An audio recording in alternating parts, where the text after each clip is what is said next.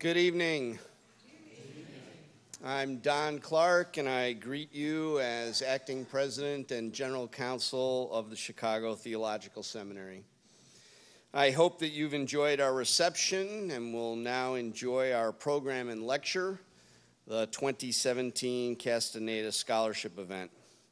An evening of fellowship and learning that focuses on one of the interwoven commitments of CTS, justice and equality for LGBTQ persons in the churches and in the wider world. On this night, when new threats of the misuse of the concept of religious freedom to condone and even encourage discrimination against LGBTQ persons and many others, it's fitting that we gather to speak of the contributions of sexual minorities to church, theology, and society. We're also very thankful, and we welcome joining with Lambda Legal in presenting this program and working together in many other ways is Alexis in the room. I'd love to acknowledge Alexis and her presence on behalf of Lambda Legal.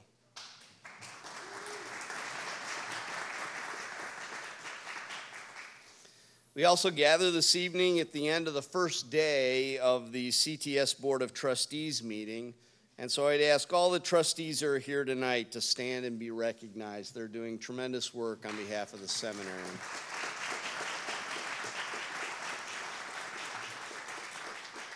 They've already had a very full day, and we thank them for remaining with us this evening to participate in this event. I'd also ask those members of the CTS faculty that are here to be recognized, to stand and be acknowledged.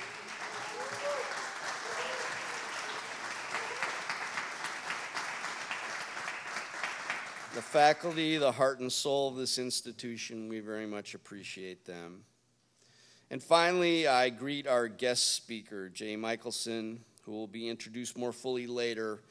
But Jay, we look forward to your address and are grateful for all you do as scholar, teacher, lawyer, and activist to foster justice and mercy in line with CTS's mission. I welcome you all.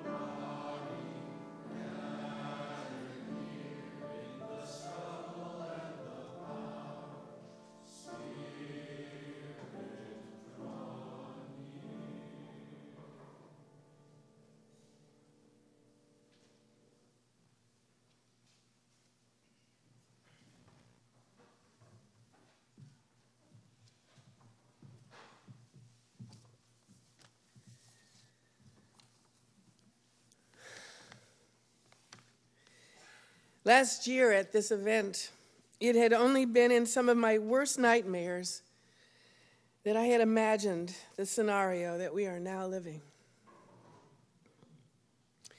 This CTS scholarship to encourage LGBTQI identified students is a tiny, tiny light lifted up, a little finger in the dike against the flood of bigotry, ignorance, corruption, and greed that drives the anti-immigration and anti-civil rights terrorism today. Gilberto Castañeda was a gay, undocumented man from Aguascalientes, Mexico.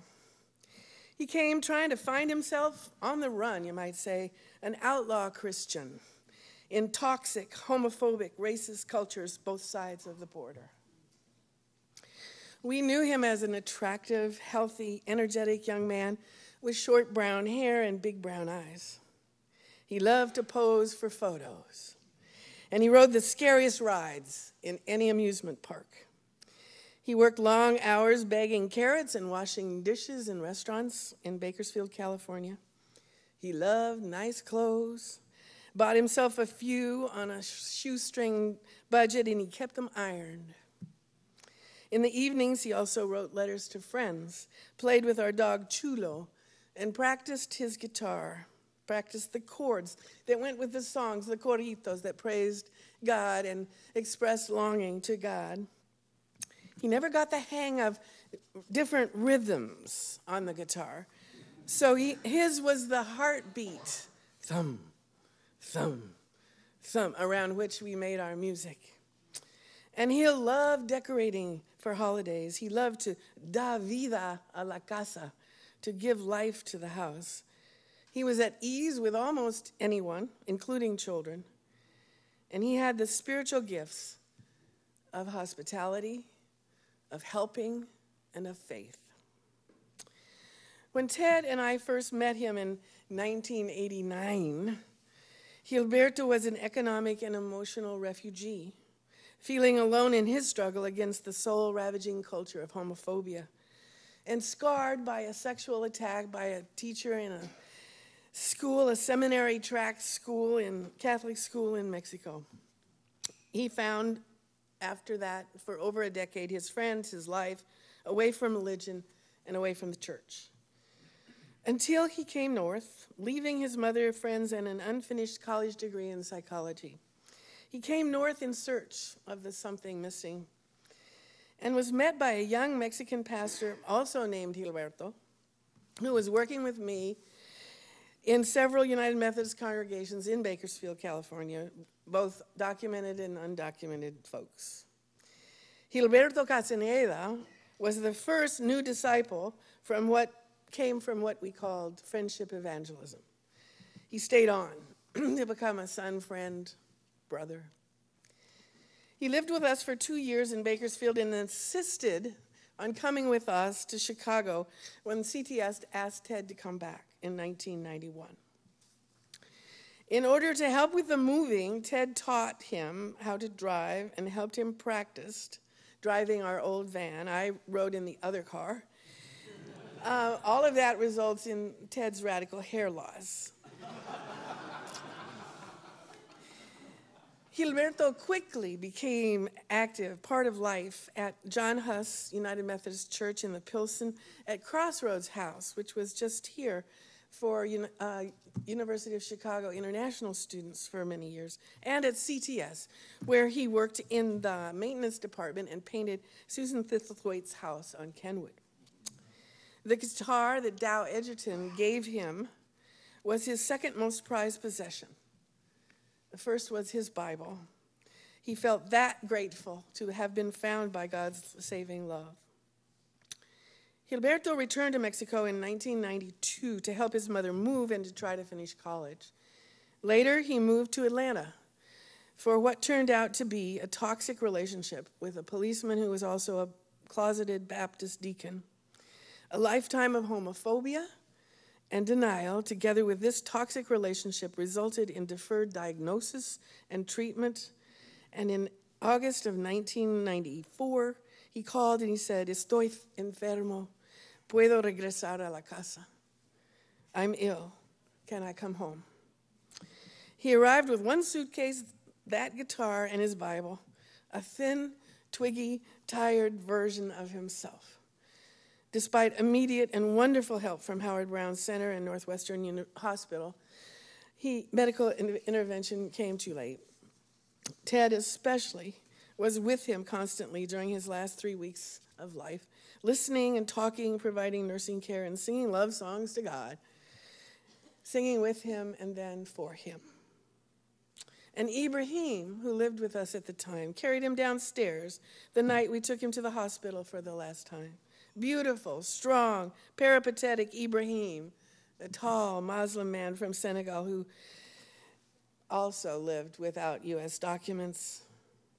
Ibrahim, who was morbidly afraid of illness, felt his heart freed for compassion by Hill's faith and his dignity, and he said, "He's not heavy, I'll carry him." Gilberto wanted so much to live as a gay man and Christian, to live self-accepting and free after all the years of hiding and self-hating. He wanted to use his gifts for God's agenda and maybe attend CTS one day. But he died on that August 29th, 1994, of homophobia, and he died of AIDS-related infections. Later, in November of 1994, some faculty members and board members established the Gilberto Castañeda Scholarship to honor this gay immigrant, and in so doing honored Jesus Christ, the Lord of hospitality, by remembering one who could easily be forgotten, who was the salt of the earth, and was one of the least of these. He would have been 52 this year. In 1991, Gil wrote a farewell note to his Tocayo pastor friend, Gilberto Amaro, who had shared the gospel with him in California. I quote, "I am guilty of wanting everything to be fantastic and full of color in this, my new life. But what I know for sure is that the connection between love and friendship and brotherhood will always exist in the world and in my life. We are so grateful that you join us in remembering him and in encouraging our students. You were born for just such a time as this. We thank you for your support."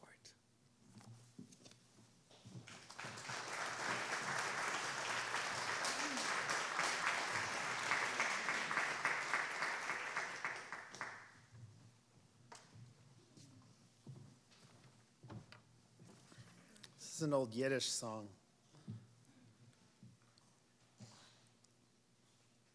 I was wondering what to sing,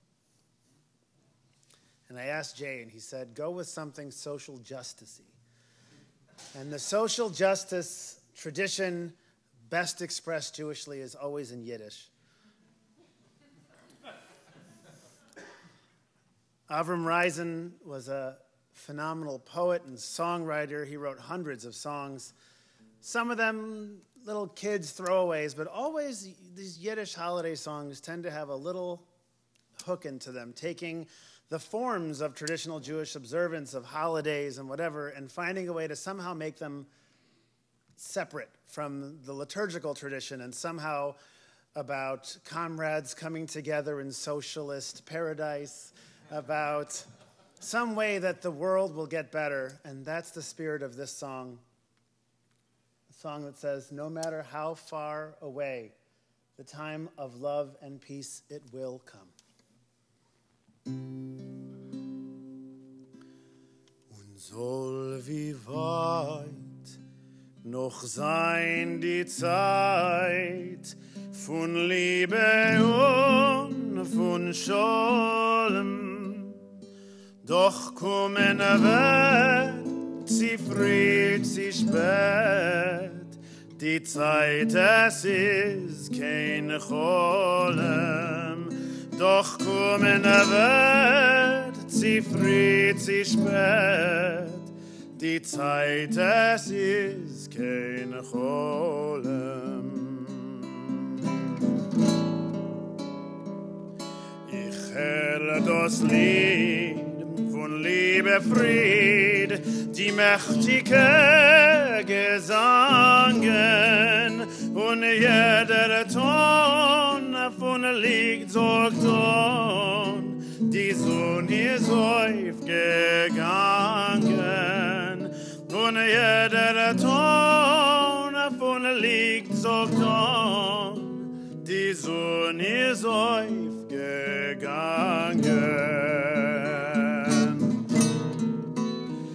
Es heckt die Nacht, die Welt der Wacht, voll Hoffnung, Lust und Streben. Du hörst in der Luft, das Stimme ruft, zu Glück und Freude und Leben. Du hörst in der Luft, der Stimme ruft, zu Glück und Freude und Leben. Oh, say Shalom, bimromav, oh, ja, say Shalom, aleinu ve'al kol Yisrael, ve'imeru amen, ve'al kol yoshvei tevel, ve'imeru amen.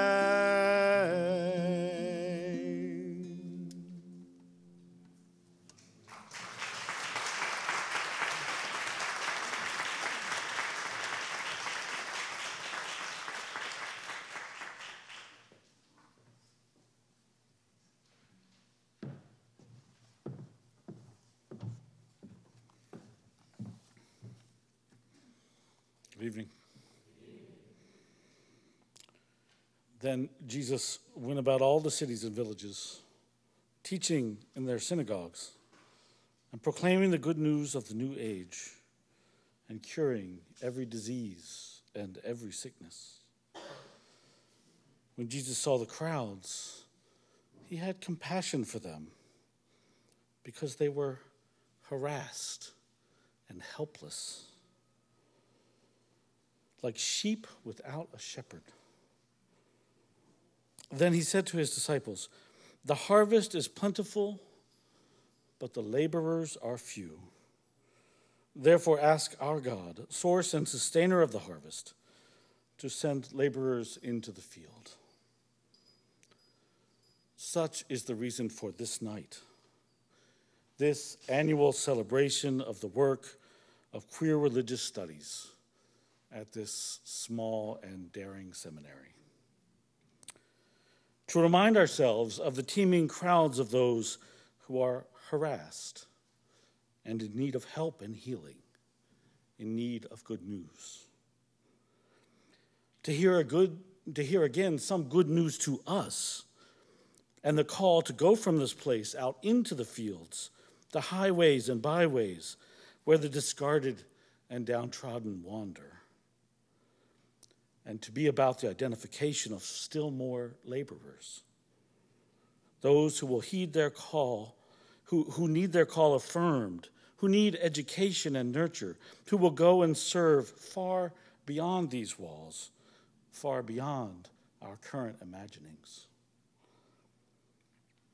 Here at CTS, my colleagues and I, who read texts and traditions queerly and attempt to construct inclusive theologies, do this work both for and with our students as one part of how we strive to fulfill the mission and commitments of CTS. And so this scholarship fund, and so this annual night of conversation and celebration. As you have heard already so eloquently from Rana, the Gilberto Castañeda Scholarship was established in 1994 in loving memory of Gilberto, one who did not have the opportunity to pursue theological education. And so it is fitting that he is presente in and through others who study here and then leave to serve in church and academy and social organizations in ways that foster the increase of justice and mercy for sexual minorities and for us all. It is then my honor and privilege this night to name the 2017-18 Castañeda Scholars. But first, I would like any previous recipients of the scholarship to stand and be recognized.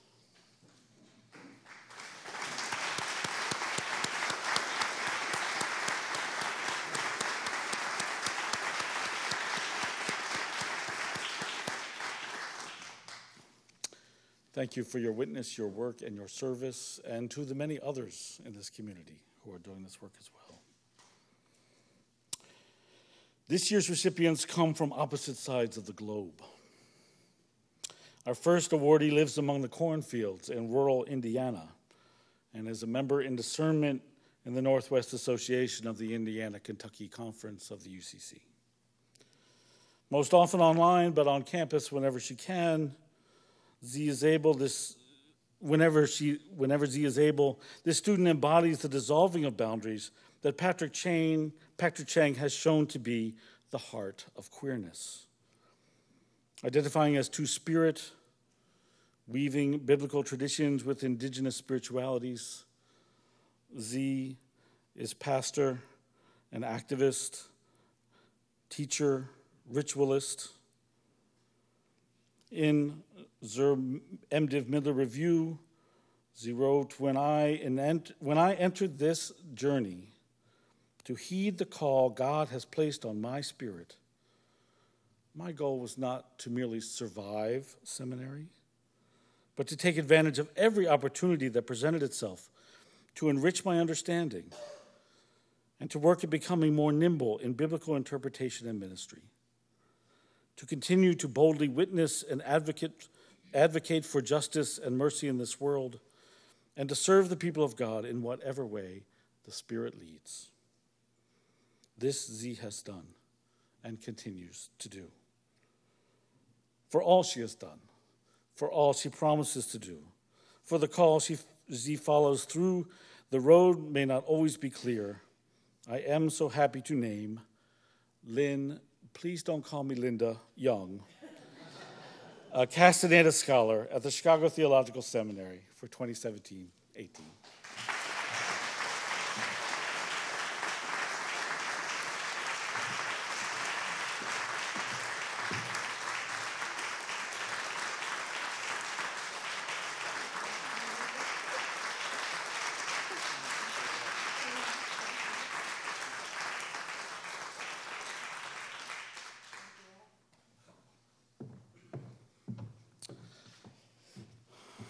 Our second awardee hails from Taiwan. He earned a BBA in Information Management and Philosophy in 2001. In 2003, he attended the very first Pride March in Taipei, and his life changed. He discovered a church where it's okay to be gay and Christian, the Song Quang Lighthouse Presbyterian Church. When the pastor of Song Quang, a pioneer in LGBTQ Christianity in Taiwan, committed suicide in 2008, the student felt obligated to pursue formal theological education. Earning a bachelor's degree in theology in 2011, he immediately entered the MDiv program at Tainan Theological College and Seminary. He wrote his thesis on a queer rereading of Leviticus 18:22 and 20:13. Notorious texts indeed. This is not someone without courage. He was also named valedictorian.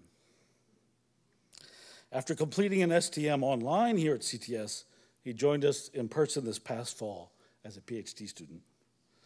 While accumulating degrees has not hindered his activism, his public witness, or his religious leadership, he is with us to pursue knowledge that fuels and directs liberative activism. His research resides at the intersection of biblical hermeneutics, critical theory, queer theory and theology, and the struggle for liberation of the marginalized everywhere, but especially sexual minorities in Taiwan, who face a new consolidation of Christian discrimination and oppression.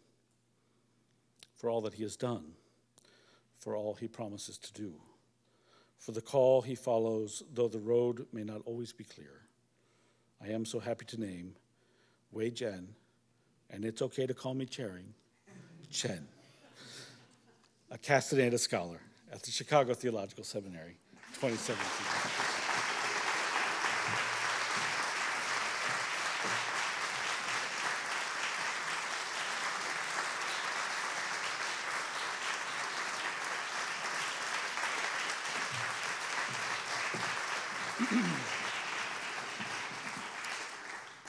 Thank you all. We now hear from another Castañeda scholar who is not able to be with us tonight, and so leads us in a prayer of invocation via YouTube.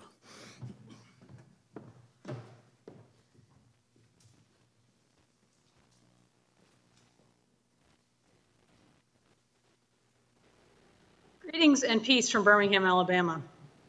I pray to a gracious and loving God, and I invite you to join me in that spirit and in your own relationship to the divine. Let us pray. Dear God, we give thanks this and each day for Gilberto Castañeda and the ways in which his life continues to give life and spirit to so many. For this reason, we gather this evening to celebrate life and the acts of living. Life of joy and pain, of honesty and confusion, of hope, promise, and grief. We acknowledge the whole of life, dear God. We give thanks for your invitation to authenticity, to integrity, to the struggle of keeping it real. We lift up those who do not have that freedom, and on this evening, most especially queer folk and trans folk, gay and lesbian, intersex, bisexual, asexual, pansexual people everywhere. In suburban classrooms, on street corners, over dinner tables, in the State House and the White House, in airport security lines, in homeless shelters and in refugee camps, in daily encounters both large and small, and especially in our places of worship and supposed community. We pray for the freedom and dignity that you desire for all people. And we pray tonight for those things which nourish us all on the journey, for bread and kindness, for healing and wisdom, for friendship and beauty, for safety and well-being, for justice and mercy. In the name of all that is holy, we pray. Amen.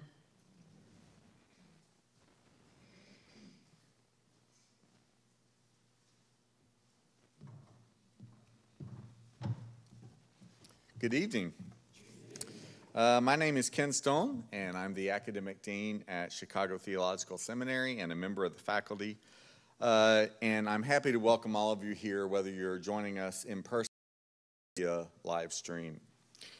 In 2010, I had the opportunity to work with a small group of LGBTQ scholars to organize and lead the first of several consecutive summer institutes for younger LGBTQ scholars and activists in religious studies, sponsored by the Human Rights Campaign and held at Vanderbilt Divinity School. Planning session over was, we've got to get Jay.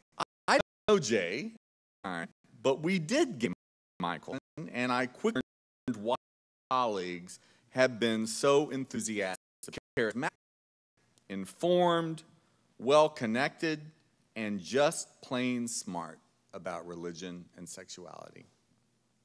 And he's a lot of other things as well. Ordained as a non-denominational rabbi, Jay Michaelson earned his JD degree at Yale Law School and his PhD in Jewish thought at Hebrew University. He maintains a high public profile as legal affairs columnist for the Daily Beast and as a frequent contributor to NPR, CNN, The Atlantic, The Washington Post, The Forward, and other media outlets. In 2010 and 2014, he won the New York Society of Professional Journalists Award for opinion writing.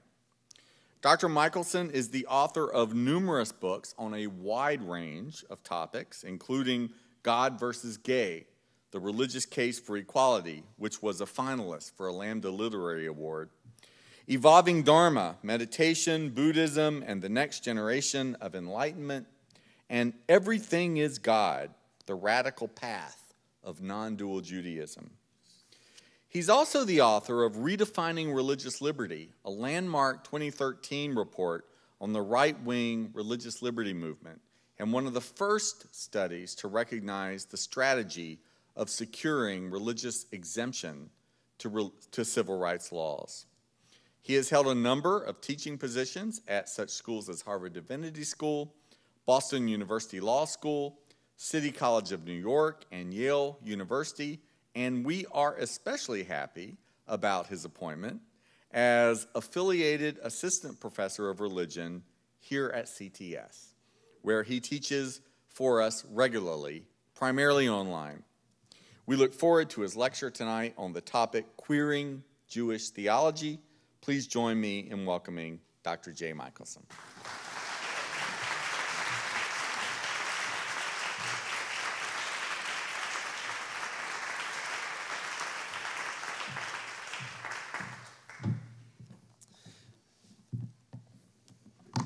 Thank you, everyone. And thank you especially to Ken for that introduction. Thank you to Acting President Don Clark, to Scott Haldeman, Professor Ted Jennings, and Reverend Ronna Case, and to my colleagues and friends and students here in the CTS community. It really is, I'll wait for that to happen.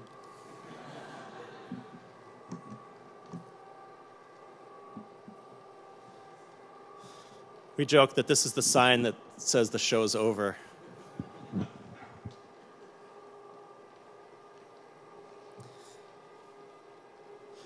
It truly is an honor to be here and join such an amazing list of queer thinkers, doers, and dreamers who have addressed you in the past.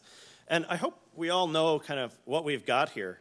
You know, there are really only a very few places like CTS in the world, places where progressive spiritual folks can do the kind of thinking and learning that I really do think will play an integral role in the healing of our society and our planet.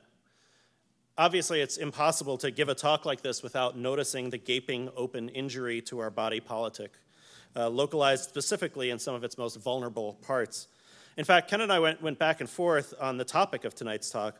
You know, I really felt that during the last few months to talk about anything other than resistance to white supremacy, despotism, militarism, cruelty, racism, sexism, fundamentalism, nationalism, to talk about anything other than resistance to those things was at the very least ridiculous, at the worst complicit. And yet, we're all talking about that, including many people here, and many people who can speak from positions that I cannot. And I thought about the theme of the Castañeda lectures, and thinking about the long game as well as the immediate crisis, and thinking about making a Jewish contribution to this body of work. And I also thought, damn it, I'm not willing to let this regime take over every form of discourse that there is. So for me, this is personal as well as philosophical. As Ken just said, my primary career these days is as a columnist for the Daily Beast, doing political and legal writing.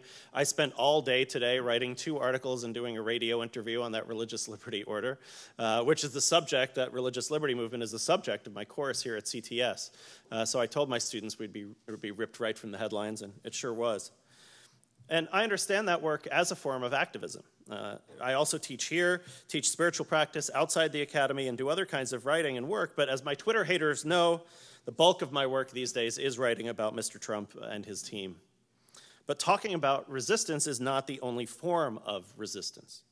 Transmuting Audre Lorde here, intellectual and spiritual self-care is also a form of resistance, let alone when that spiritual care is of our communities, including the most vulnerable in our planet. I think as we try to understand the global shuddering taking place right now, resurgent nativism and fundamentalism in East and West, North and South, across every single religious tradition, we have to accept that something profound and profoundly disturbing is going on. There's a retrenchment happening, a return to pre-modern forms of belonging, to primal urges of tribe and kin.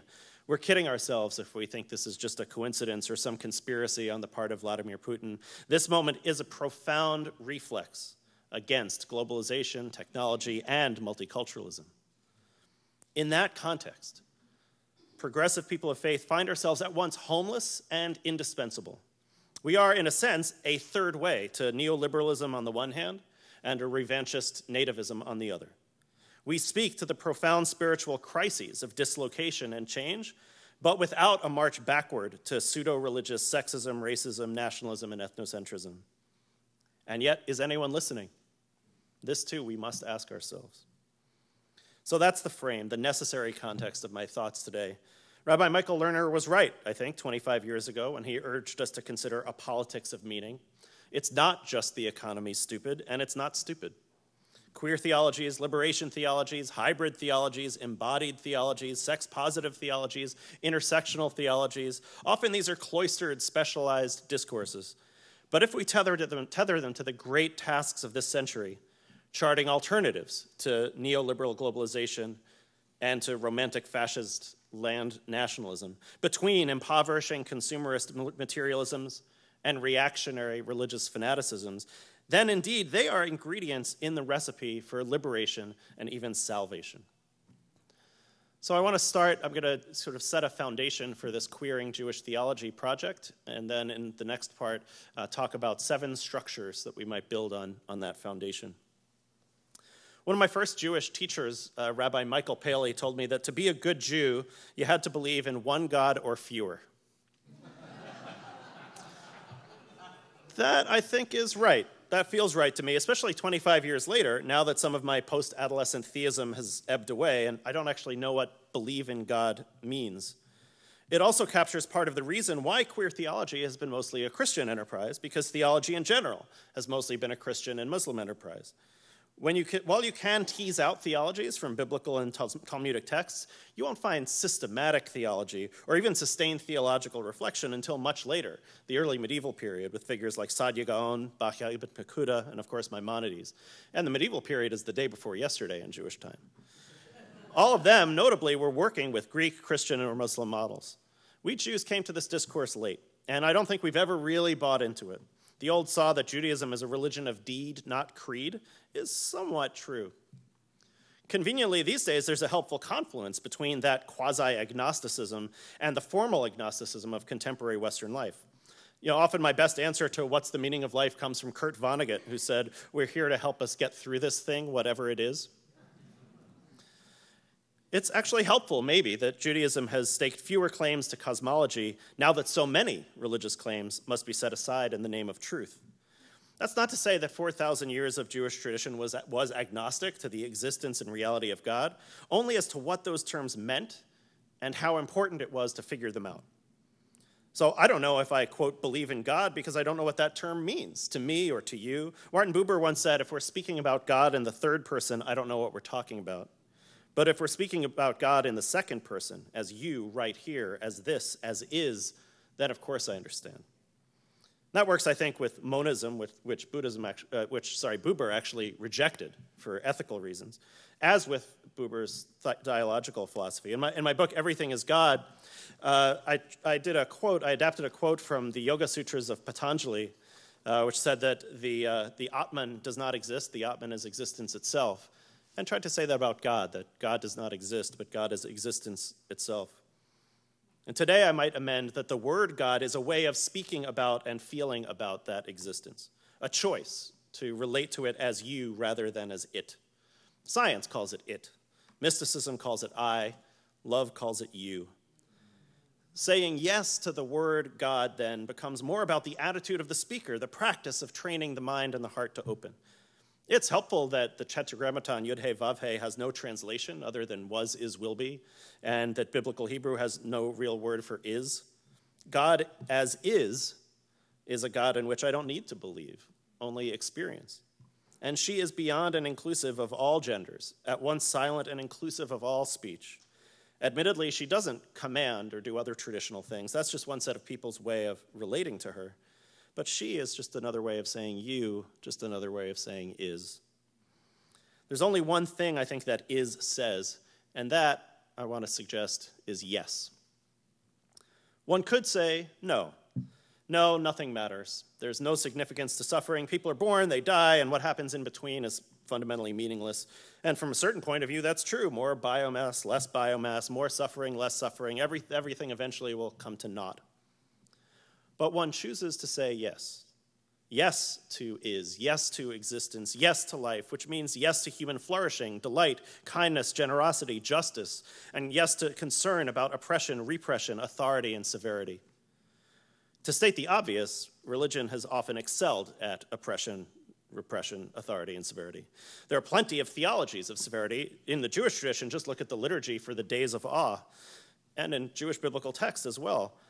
But as for myself, having lived in that so-called closet that those theologies construct, I found in this body and in this history that they provide no reason to live. So perhaps even the yes is a queer yes. Ultimately, to say yes to life is to say no to those neo-Gnostic, anti-humanistic theologies that thwart life in the name of something else. And as a matter of religious work, it is to emphasize those aspects of a tradition that promote these more humanistic, affirming values. That it's not good to be alone, for example. That you must not oppress the stranger or the weak. That the world is beautiful and worthy of preservation. It's not that one couldn't argue the other sides of all of these propositions, only that one cannot argue the other side within the womb of the primal yes. I suspect most people in this room know these lines from Mary Oliver's Wild Geese. You do not have to be good. You do not have to walk on your knees for 100 miles through the desert repenting. You only have to let the soft animal of your body love what it loves. That is the yes. Audre Lorde's erotic as power is the yes. And remember, for Lorde, the erotic leads to the ethical. By experiencing the capacity of profound human connection, we learn to settle for nothing less. That connection may come in a hospital ward, in a marriage bed, in a bathhouse, or dancing around a maypole. But what comes from it, what emerges, that, as Abraham Joshua Heschel said, is what comprises religion. Not just the movement toward the numinous, the transcendent, toward revelation, but the human response to it. The making of a space for the shamayim, the sky, the heavens, the infinite, in the aretz, the earth, the finite, the body. And having experienced that, to design the finite as a sanctuary for the infinite. How to construct a life that's an adequate response to the vast yes that emerges in peak experiences, in love, in justice work, in liberation. How do I respond to you? Both what I've called the upward pointing triangle of the six-pointed star, the part that takes us up the ladder into the deep, into the long meditation retreat or the entheogenic journey, and the downward pointing triangle into the world and the ethical and the interpersonal and the multiple. I've noticed that the emphasis seems to be almost a matter of personality type.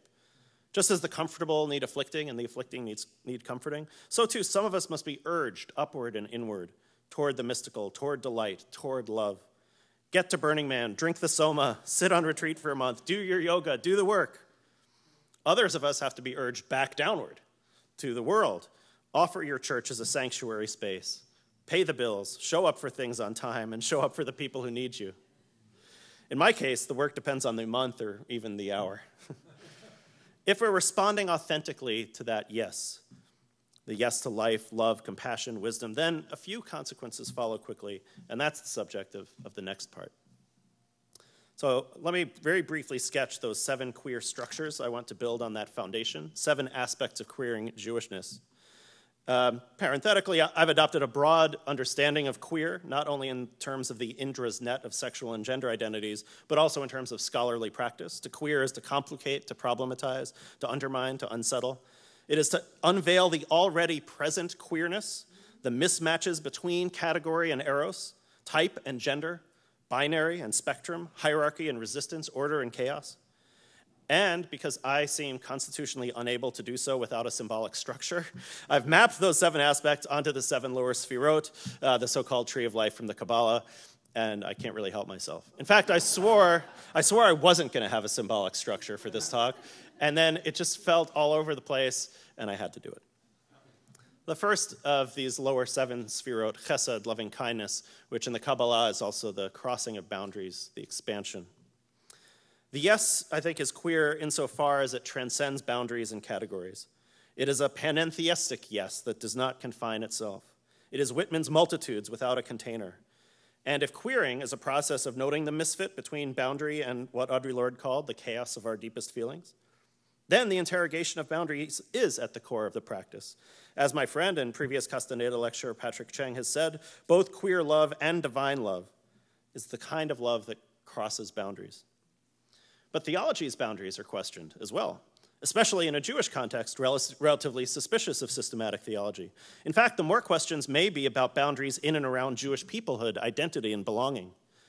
For conventional Jewish personhood and identity, boundaries aren't only omnipresent, permitted, forbidden, pure, impure, kosher, treif, Israel, other, but they're central in Israelite self-definition then and now.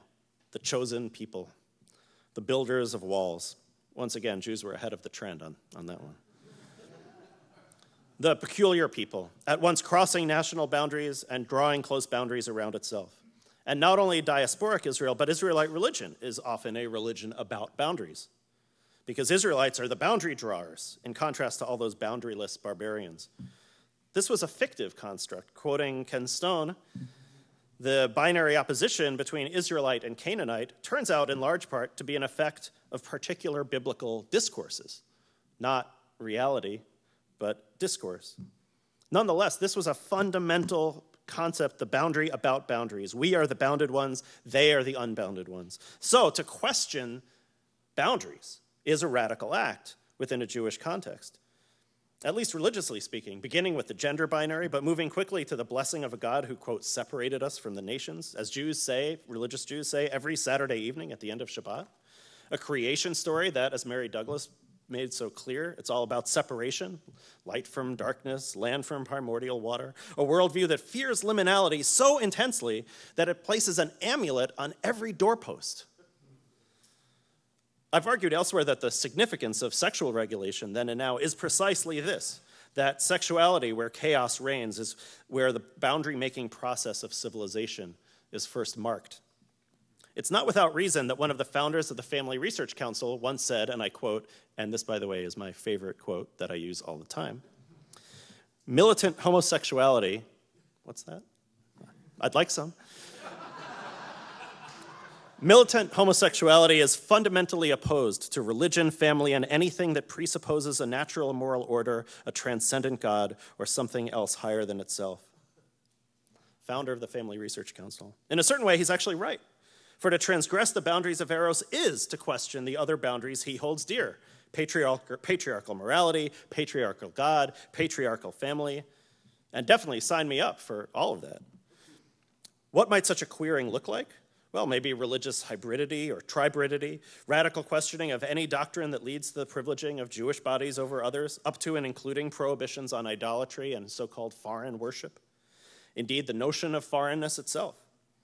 Now, this is all quite convenient for me, personally, as a rabbi, as a Buddhist meditation teacher, and as a part-time pagan who believes that the soft animal of your body is holy and good and true.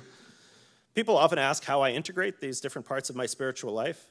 You know, I teach in a Sri Lankan Theravadan Buddhist lineage, and I did the training, and I got smicha, rabbinic ordination, from one of my teachers, as well as the PhD, yada, yada, yada. I teach body electric, which combines erotic and spiritual work. I create radical fairy ritual. I've worked with shamans and medicines, and I look forward to doing so again soon. I've studied Kabbalah. I've sat for 3 months in silence in Nepal. I go all in, at least for a bougie white householder with a husband and a mortgage. As Marcella Althaus-Reed once said, to be a queer theologian is to travel with many passports. Scholar, practitioner, activist, academic, intellectuals who talk about the body, often many-gendered, many-lived. And yet, honestly, this very quirky postmodern hybrid of Buddhism, Judaism, paganism, all within a non-dual embrace that is at once spiritual and critical of spirituality, it's just what I do. It just feels very natural. The Jewish ethic and the Buddhist focus on suffering and the pagan embrace of life's multiple energies, they all intertwine without any effort for me. You know, it's just that postmodern Western pragmatism colored by capitalist spiritual bricolage.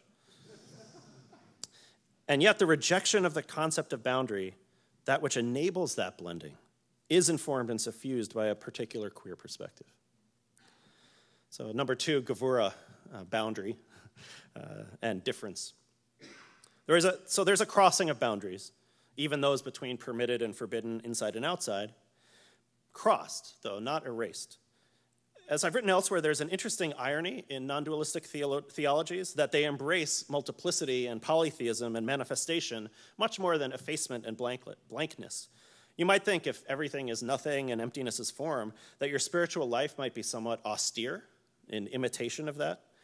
But in fact, if you look at whether it's the theological polymorphism of the Kabbalah or the polytheism of Hindu Vedanta or the pleroma of Tibetan Buddhism, in fact, more unity seems to go hand in silk glove with more Baroque detail of God, goddesses, infinite manifestations. This, of course, allows for a wide, perhaps infinite range of divine faces, identities, genders, not just a divine feminine here or there, but a divine plenitude of gender. More on the queer Kabbalah in a moment. These are bounded identities, but they're also so numerous, so ever-changing, and so polysemous that they undermine the whole concept of fixity in divinity. Boundaries crossed but not erased, and thus the recognition of limitation, of particularity, of difference.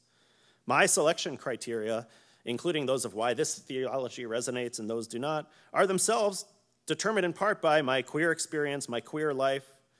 Doubtless from a differently gendered or racialized or historical, cultural, national, or class-based perspective, I would have different criteria. There's no foundation of foundations. There are no skyhooks, and nothing is more culturally contingent than some claim to objective truth. The first tenet of any queer theology must be that there is no first tenet, which is why I'm doing this one second. Our experiences and our narratives, necessarily multiple, dictate multiple starting points. They're still starting points. I'm not going to just throw up my hands in there, but they're conditioned, as all phenomena are. They're part of the postmodern matrix of culturally constructed causes, conditions, identities. Difference, multiplicity, multi-perspectival, not objectivity and foundationalism. This theology is like looking into the infinite and seeing an infinity of mirrors. It's at once cataphatic and apophatic. Cataphatic because there are those infinite images. Apophatic because none is wholly veridical. No mystical experience is it in itself. No philosophical argument, set of attributes, preferences, dogmas, nothing. To speak truly of God and God's self is to invite contradiction, because the infinite transcends the ability of logic to divide, discern, and understand. Even familiar theological concepts like omnipresence, omnipotence, omnibenevolence are selected for reasons that come from histories, that come from bodies, that come from experiences. Every label is a form of limitation, including the label of no label. The opposite of queer is normal, the normative, the norm. Difference, as contrasted with normativity, is thus a hallmark of queerness. The task of queering Jewish theology can never totally succeed to the extent that a theology is meant to be normative and totalizing. The first principle of a queer Jewish theology is that there is no one queer Jewish theology. To queer Jewish theology means to erase aspirations to being total, especially when those discourses are spoken by some on behalf of others who are excluded from conversation. Third, tiferet, beauty, harmony, love. Love is as strong as death, says the Song of Songs. For the Jewish philosopher Franz Rosenzweig, this means that eros can coexist with thanatos. Love does not conquer death, but it is as strong as it is. It coexists with it. Love becomes a primary word, the word you for Buber, the encounter with the other, and the encounter with the numinous. Devotional love, the sacred, the mystery, the transcendent experience, that is indeed your birthright. Please, if you haven't done all of those things I said before, the 7-day retreat or the serious medicine retreat or chanted ecstatically or had the full body orgasm or glimpsed the profound motion and spirit that impels all thinking things, please do these things. Mystical experience are only the beginning of the religious sentence, but please don't skip to the end. As we proceed from the unknowability of the infinite to the God who relates to the world, love is the first primary word. Western mystics often express their relationship to God in erotic terms, and it's no mere metaphor. In the oneness of the one, a great knowing love naturally flows. As mystics and contemplatives know from their experience, compassion and love arise spontaneously from a place of enlightened wisdom. Love flows from our experience of the divine, and the divine is more readily knowable in the rich multiple meanings that term has in Hebrew, in love. Along the path, we can experience intense love for the divine and an awareness of God present in our love as we experience it with our lovers. To be holy is to be on fire with love, for love is the essence of contemplative life. And for queers, how we experience love of other humans affects how we experience the love of God. If love is the essence of our relationship to the one, then how we experience love affects how we know the one. God as experienced by a gay cisgender man is different from God as experienced by a heterosexual transgender woman. And so on through all the permutations. Indeed, that's one of the great gifts of the multiple diversities that we can experience. Sexual and gender diversity, just one among many. The abundant proliferation of fingers pointing at the moon. Moreover, anyone who has grown up in a non-affirming community or a family must go through a certain process of negation and affirmation. In such a case, and of course this is a particular experience, not a universal one is told that how one loves is wrong, that it is an incorrect choice, that it's not in accord with a life well lived. And at some point, one must see that these statements are false, that how one loves is right, that it is not an incorrect choice, that it is in accord with a life well lived. This inversion teaches in an experiential way the primacy of love. Even for those of us who were never denied in that way, we must still return again and again to the source of our knowing, our love, when jabbed at by the fingers of bigots. Our love is not taken for granted, not widely reinforced. It's something that we come to know. Now, there are those whose fundamental modality remains fear. Fear of difference, fear of their own unexplored shadow, fear of losing that which they care about by accepting that which seems threatening. And again, it's certainly possible not to have happiness and flourishing as values to be cherished. That is to say no instead of yes. But personally, I think, probably because of my own experiences in a repressive closet for much of my teens and 20s, it doesn't cohere. You know, I have a religious cousin, really one of the gayest people I know, who's made his choice to live his life in that no. His Orthodox family would disown him if he came out, and he loves them, and he loves the Jewish community, he loves Yiddishkeit. And so even though he's gayer than Liberace, well, not really, not that gay. And even though he's a femme single man in his 40s in a community in which everyone gets married in their 20s, and even though his is the clearest glass closet in America, that's okay because he doesn't tell and his family doesn't ask. Can I refute this way of living? I think he's just shining down on me right now. Can I refute that way of living? I don't know.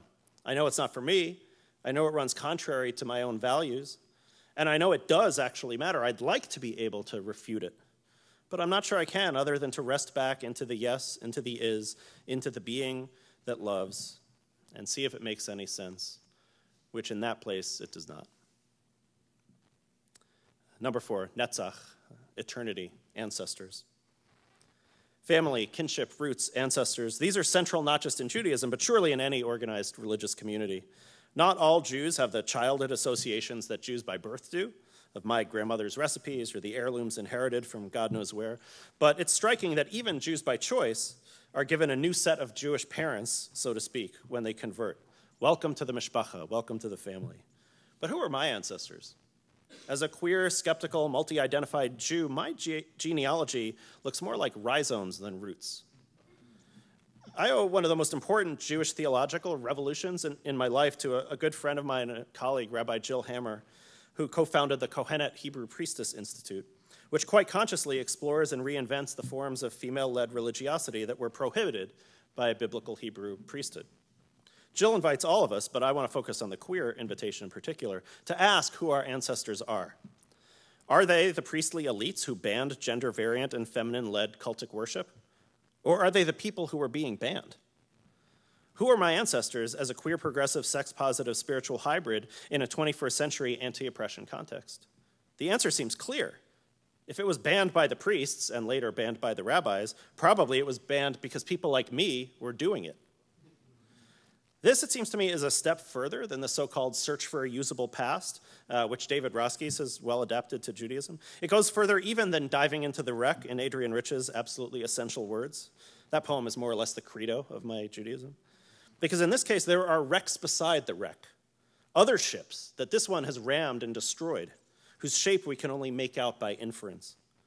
This, it seems to me, is reconstructing or perhaps reinventing a past that is more usable than the one which history has preserved.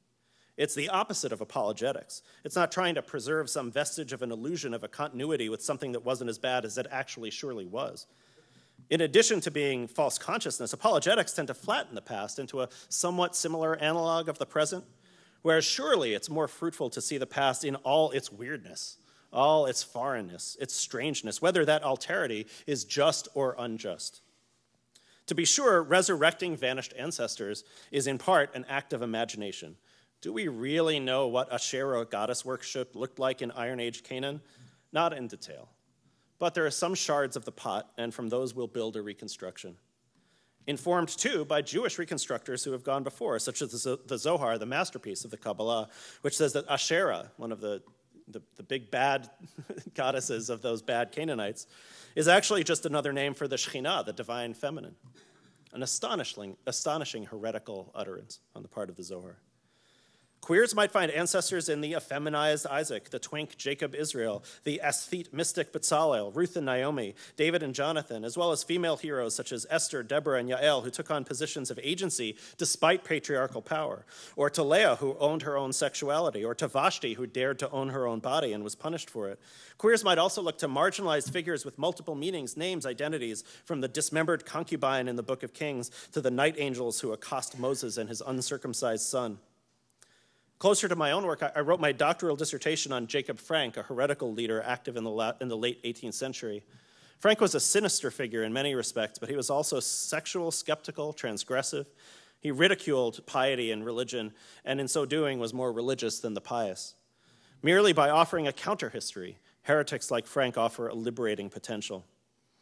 That's one reason, I think, why many feminists and queers have embraced the Kabbalah, the Jewish mystical and esoteric tradition, despite its fundamental gender binarism and nationalist conservatism. I came to explore the wreck, Adrian Rich. The words are purposes. The words are maps. I came to see the damage that was done and the treasures that prevail. Kabbalah contains many of those treasures: goddess language, gender play, a recognition that gender is a matter of the soul rather than the physical anatomy, mystics who become male mystics who become female aspects of the divine in order to unite with male aspects of the divine, an autoeroticized God delighting in God's self prior to differentiation, and not coincidentally, texts such as the Zohar, which recognize the other side and other gods as partial truths rather than Manichaean evils to be destroyed. These are some of the ancestors who I wish to select. 5, Hod, delight. Hod, or splendor, is in the Kabbalah the aspect of wow, of ecstasy, delight, brilliance, the shining moment, the zipless fuck, the transcendent entheogenic merging with the infinite lattice of being, the peak experience, all of that.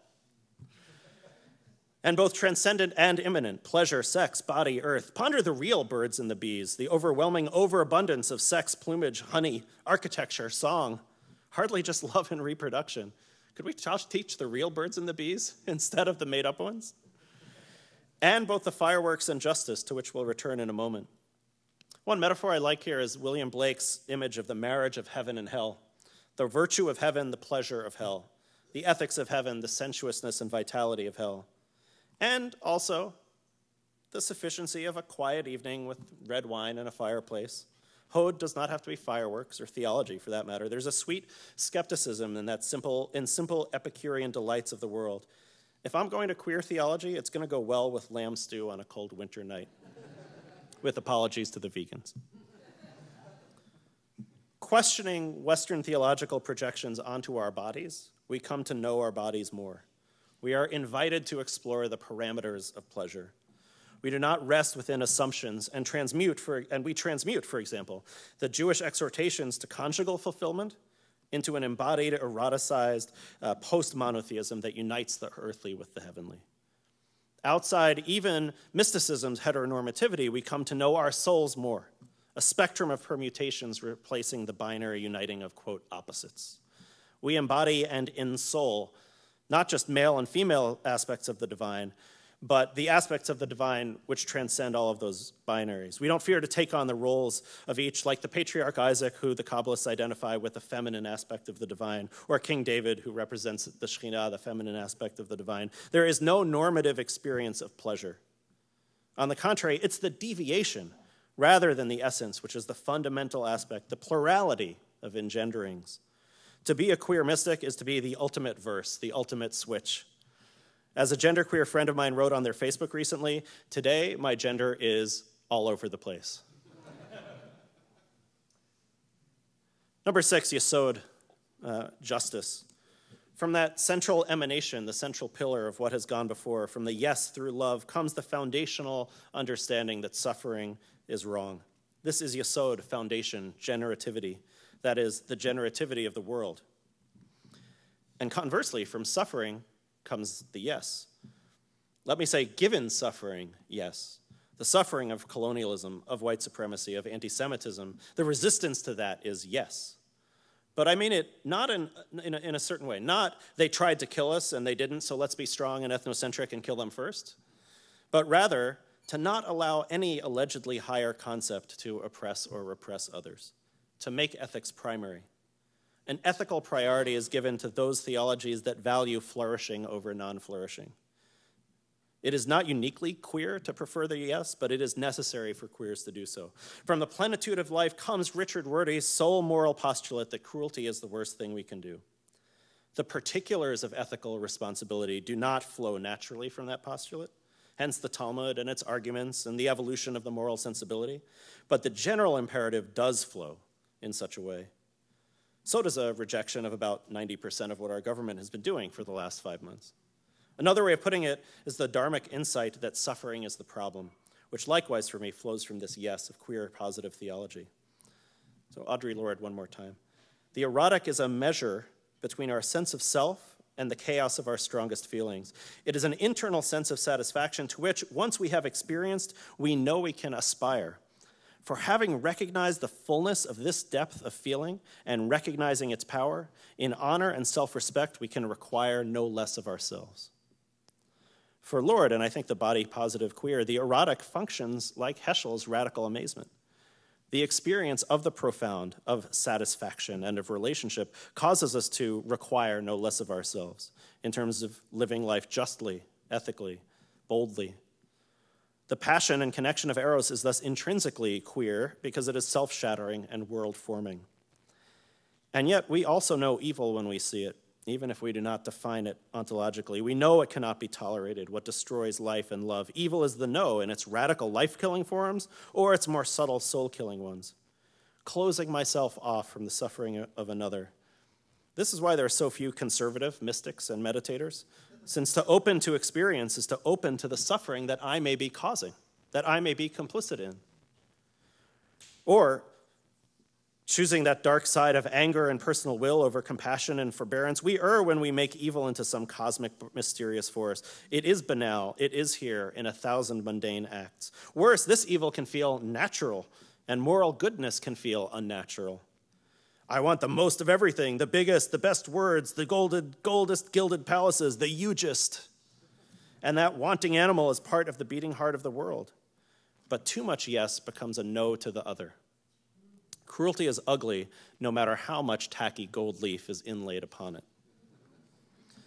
My favorite verse of the Bible appears almost a dozen times. One of the forms in Exodus 22, do not oppress the stranger, for you were strangers in the land of Egypt. And there are two pieces to that verse that are so important. You know, there's a Jewish concept that any words of the Torah are there for a reason. And the second half of that sentence is seemingly redundant. Why doesn't God just say, don't oppress the stranger, don't oppress the widow and the orphan? We don't need a reason. God doesn't need to provide a reason. Why not just say it? I think the reason the second part of the sentence is there is that implicitly, sadly, we humans have the capacity not to do that. We have a capacity to forget our own contingency, to rest in the blindness of our privilege, to oppress the weakest as soon as we ourselves are no longer among them, or perceive ourselves to no longer be among them. In other words, there are two commandments in that verse repeated a dozen times in the Torah. First, to remember and inhabit the position of marginality as best we can, and to learn from those who embody positions different from our own. And from the basis of that knowledge, of that ethical revelation, to act justly. And yet, we queers fall down on this just as much as American Jews do. The profundity of that moral teaching is lost in the racism, sexism, and ageism of every gay bar, except for maybe one or two. that you would visit. We fail to recognize the intersectionality of oppressions and the solidarity that we have with other oppressed groups. By contrast, it's a wonderful line from Allen Ginsberg in Wichita Vortex Sutra. I'm an old man now and a lonesome man in Kansas, but not afraid to speak my lonesomeness, because it's not only my lonesomeness. It's ours all over America, and spoken lonesomeness is prophecy. Spoken brokenness is a prophetic call to justice. Finally, number 7, Malchut, and the question of roles for queers in the world. Finally, for today anyway, are the ways in which queers and queering specifically contribute to a wider awakening of wisdom and compassion. Here, I must say I've gone through a lot of phases. There was a time when the heart of my queer theology was this question: does sexual and gender diversity matter? Or is it simply a random variant trait like different eye color, for example? And if it's significant in some articulable ways, what are they? And at that time in my life, I was inspired to discover others who were asking those questions. Harry Hay, for example, the gay spirituality movement, feminist theologians, womanist theologians. And I'm still interested in those questions. What's beyond rhetorics of equality? What discourses of difference are there? What are the verses that queers contribute to the play of life more broadly?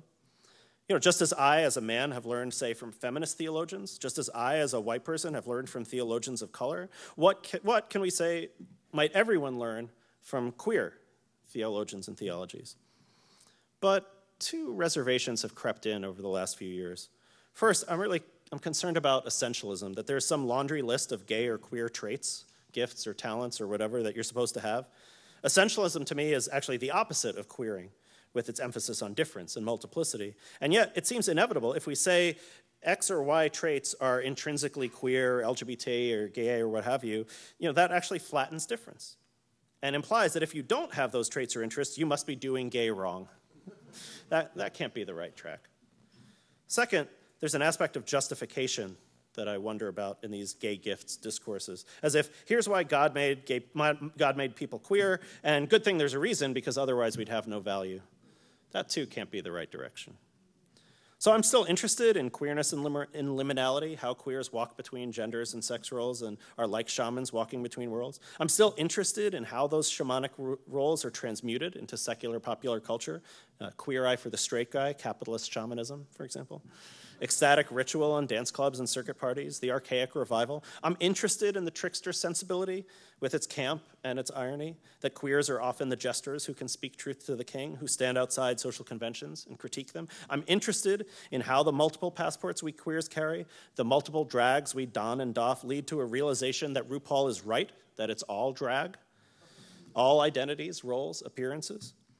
It's not nothing, but it's drag, not essence. I certainly love the queer potential to question hierarchies, dominations, binaries, how that might translate internally as well into investigating our own shadows, refusing to rest in easy dualisms of light and dark, good and evil. The farther we get away from any notions of what identity is supposed to be, the closer we are to realization. And sure, I'm interested in how repression has led queers to innovation, how queer mystics are sublime sublimators. As I wrote around 12 years ago in an early sketch of this talk called Toward a Queer Jewish Theology, I'm now quoting myself, would I have turned to meditation if I'd felt no pain of exclusion? Would I walk alone in the woods seeking God if I'd been fully satisfied with my intimate life?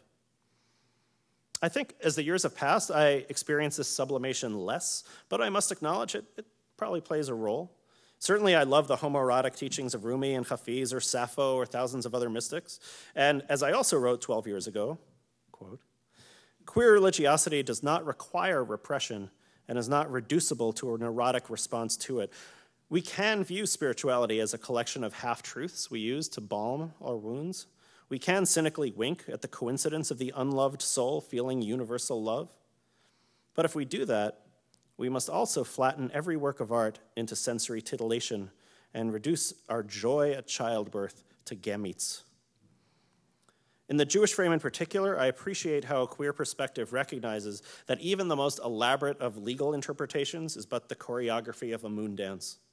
To imbue this tradition with near immutability, as do many of my co-religionists, strikes me as a ludicrous confusion.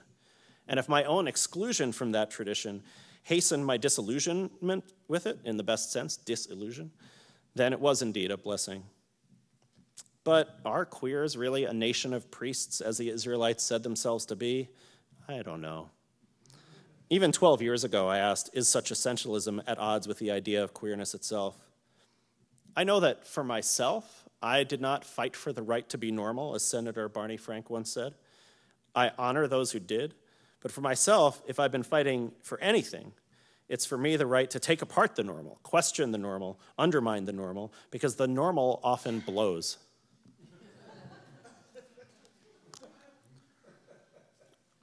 So, by way of conclusion, everyone's favorite words at the end of a long talk. There are a number of things I haven't talked about, but my time is up. You might have noticed that I didn't touch on some of the usual cornerstones of Jewish theology.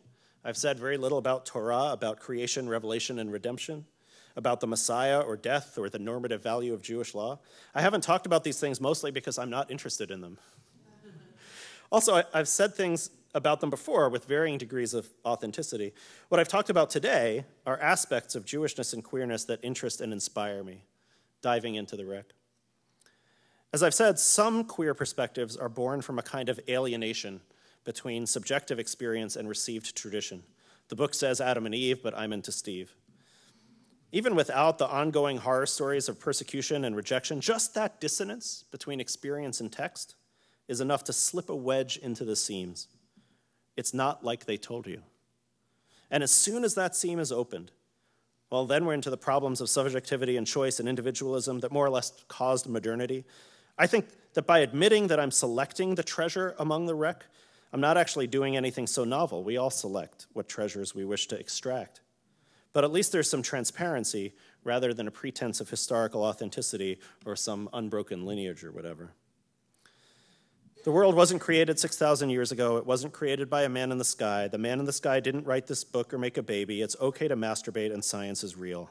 I don't know what the word God really means, but whatever it means, it must have something to do with truth.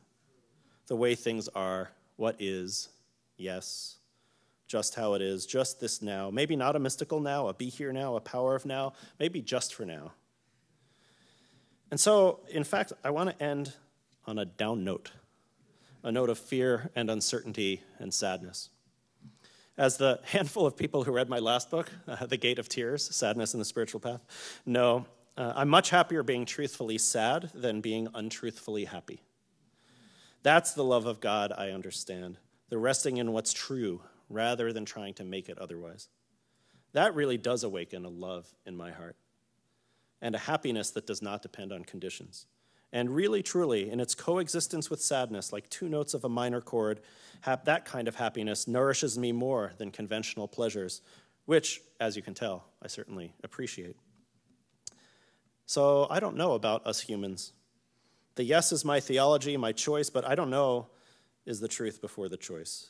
Both the I don't know in the open mystical sense, but also I don't know in the sense of I don't know if our species is really meant to have this much power, especially with boys in charge. I think most progressives are understandably so focused on the immediate threats to ourselves, our friends, our country, and our planet that we don't have the luxury to reflect on the profound darkness inside the human spirit that has been revealed over the last 2 years in our world. Erdogan to Modi, Putin to Trump, Le Pen to Brexit, the occupation of Tibet and the concentration camps of North Korea, resurgent conservatives in South America and opportunistically anti-Western despots in sub-Saharan Africa, fundamentalists in the Middle East, genocidal dictators in the Middle East. In addition to the grave dangers we face, is there not also an unwanted philosophical reminder of the profound shortcomings in the human condition? If religion is the primal yes to life, there are plenty of reasons to say, I don't know. For 30 years, I've been trying to understand what factors determine whether someone becomes generally progressive or generally conservative. I've read a lot on that subject. Some of the factors are genetic, some have to do with early childhood, our experiences, nature and nurture, all of that. Very few later interventions, however, really seem to work, other than trauma. That's the exhortation of Exodus 22. Remember your pain, or the historical memory of your pain, and don't inflict it on others. Does spirituality work? Meditation, religion, philosophy, psychedelics, family, sharing memes on Facebook? I don't know. I can find examples of all of those being turned to evil, or less profoundly to materialism, narcissism, ego. The jury, it seems, is still out on whether enough humans can save us from ourselves, or whether the best of us will make beautiful art, words, and love that will soon be washed away, just as Ecclesiastes proposes. Nevertheless, we persist. Thank you.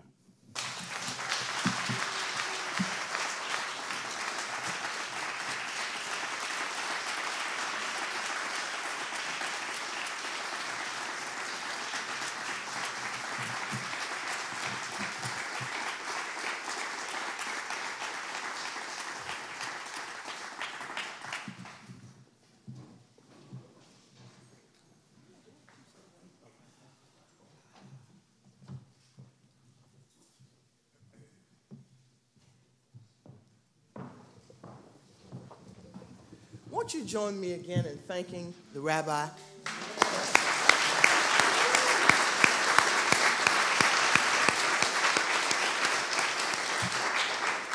My professor. Dr. Michaelson has really given us a feast tonight. And we have only a short period of time to take a few questions. We don't want to tire him out too much. But I know that you have questions because it was so rich, right? What I'm going to do is just take this mic down and then I'll bring it back and forth. So if you have a question, actually there's a mic right there. So if you have a question, go to the mic and let's see how this conversation unfolds. We're going to take about 15 minutes, roughly. Have a seat. Oh, really? Well. It's too like Jimmy Kimmel or something like Stephen Colbert. I don't know. Well, since you want to be shy, cut your time down to 10 minutes.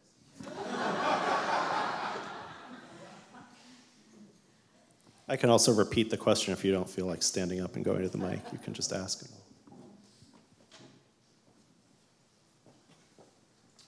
So one of my favorite queer non-theologians, Judith Butler, writes that what constitutes being human, or maybe a chance of becoming human, is being undone by the other, and that is queerness, and that is scary, and that is scary for people based on their different contexts. So I was wondering if you could talk more about maybe the ability of navigating the vulnerability of queerness. Yeah, it's funny, and as I've said, I have these two careers, and they're often at odds with each other, the hard-edge journalist thing and the softy meditation teacher thing. But in the last year, there feels like there's been a real convergence, right? Because we can just see those processes that you described manifesting. I mean, it's hard to think of a figure as fascinating and dark as their president, who is so clearly this vast existential pain that he's unaware of, and so blissfully unaware of it, right? That it's almost like you don't want to tap him on the shoulder and say, it's pretty obvious what you're doing here. We're talking about your hugeness and your big hotels and stuff. But I think that's right, and I think that goes to me what I'm taking from your point and Judith Butler's point. It does have to do with our moment. And, post-election, there was a lot of rhetoric about, well, let's try to understand the white working class more and all that stuff, even though the data actually pointed that the best predictor of support for Trump in that environment had to do with racism, not with economic dislocation. So there's been a lot of that kind of thing, but I think a deeper dive into it, as you said, does have to do with these primal human needs that are not met for some in a world of technology and globalization. And for them, I think the queer piece is that multiculturalism is added into that. So a lot of folks who are progressive would also have heavy critiques of technology, the way that technology and globalization has changed human interaction. But for many of us, it's like, well, multiculturalism, that doesn't belong in there. I mean, that's a good thing. That's a good change that's happened. And yet, I think that fear of queerness that you're talking about, that fear of difference, is part of that bundling, so how can we make America great again, make it Christian again in a certain sense of what that means, make it white supremacist again, make it male-dominated again. And that's this yearning that we can share, I think, of that space of brokenness. And it really is about what do we do with that yearning. So one option is to kind of say, yeah, here's that brokenness that's there. And quoting and Leonard Cohen, right? That's where the light gets in, right? The crack in everything. Another is to say there is no crack in everything. I've already sealed it up. It's sealed up with gold cement. And don't tell me about cracks, and don't threaten anything that threatens my collection of people who are just like me, and we're all in agreement as to what the good life looks like, and it looks like me. And I think it's that. So I think that Judith Butler's insight there is so right, and it transcends some of class and politics and so forth in the wound. And then the question is, what do we do with the wound? And that, in that response, I think is the vast gulf, or gulfs that emerge in our society. Menachem and I co-founded the first Jewish camp at Burning Man in 2003. Hey, Jay. Yeah. My question is, you referenced that we're not just dealing with people's opinions, right, with people who are not on the queer side, not on the conservative side, and the changing them takes trauma, which is really fascinating. So what are one or two thoughts you have about, like, on a daily basis, in the nitty-gritty of our lives, what we can do? Traumatize all Republicans. No, I'm just kidding. Well, what does constructive trauma look like, or what does it look like to counter, the conservative, non-queer sort of elements? Well, thank you. I think that's part of the question, right? And that's what so many students here at CTS are occupied with, right? What does anti-oppression really look like in terms of is it possible to open the heart? For a while, when I was starting out teaching meditation 15, 20 years ago, I really felt in my own self that transformation through spiritual practice, and I had the zeal of the converted. And just really briefly, we're very short on time, that might have only one more question, but I was leading a meditation sit and someone moved, and instead of feeling angry at that person for moving, I legitimately felt instinctually compassion. And that was kind of a huge opening for me, that me, the biggest jerk in the world, could actually feel compassion naturally, not because I ought to, but actually feel it that way.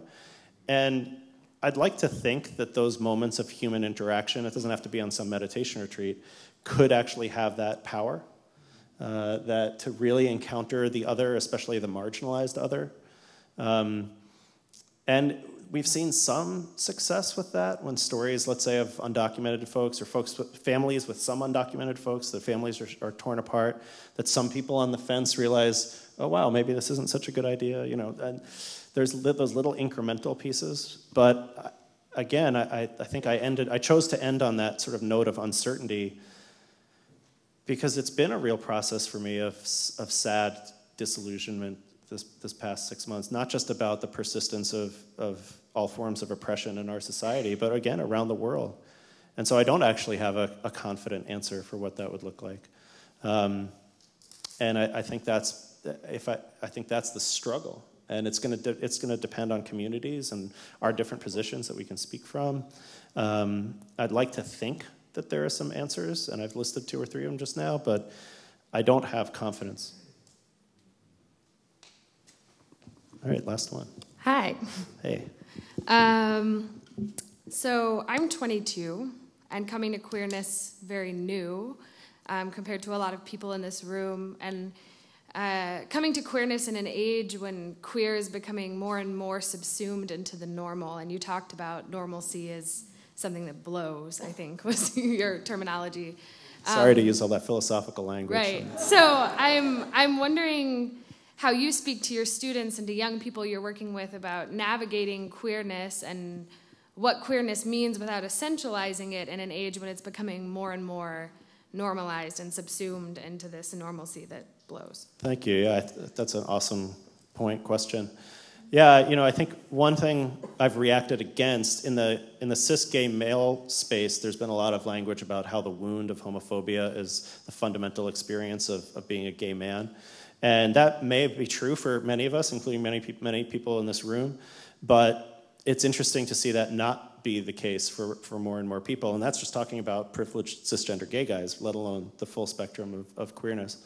For me, I think what's delightful about the word queer is that it has these different meanings. And I joke, I shouldn't say this because we're recording it or streaming it, but I joke that a lot of my friends in the Bay Area are quinos, queer in name only, because it's kind of cool to be queer, even though they're heterosexual dudes who have never, but they're like, no, it's cool, I'm queer. And actually, although I make fun of them and just did, there is something really nice about that, because at least there's some understanding that queerness is also about patriarchy, that it's also about power, that it's also if one of my quino friends started mansplaining, we could definitely call him out on that, right? Because queering and mansplaining don't go that well together, I don't think, right? Because for a variety of reasons. So there's actually something I think helpful about that. And to me also, and maybe this is contentious, but maybe not, to me the term queer is intrinsically an intersectional term, whereas gay and lesbian and bisexual are not, and trans, anyway, let's just say gay, lesbian, bisexual. It's not, there are clearly conservative gays out there, right? Milo and all those other guys and so on. And it is true that if you see your gayness, if you're privileged enough to be able to see your gayness as, well, now I'm in the country club, and so isn't the country club awesome? Right? And that is the view of millions of people in our country. And they are now in the country club. They are now accepted. Their same-sex partner, legally married, is accepted. And so, but that to me is not a queer perspective. It's missing the point that the country club itself is problematic, right? And so that is what I think so it's about reinvigorating or remembering or reinforcing those intrinsically intersectional destabilizing elements of queerness, and the recognizing the already queer too, right? One way to do LGBT studies in the Bible is to go gay hunting, and so you can have a lot of time, were Ruth and Naomi doing it or not, and is that, do they count, is that in or not, and I think that's, obviously really not that fruitful. First, because it flattens, right, what female intimacy might look like. That's Adrienne Rich again, right? In her work. But even more so because we're not hunting for people who fit this particular, we're not hunting for purple people, right? We're recognizing that everybody's a little bit lavender. And that, I think, is liberating and perhaps revolutionary. Thank you again.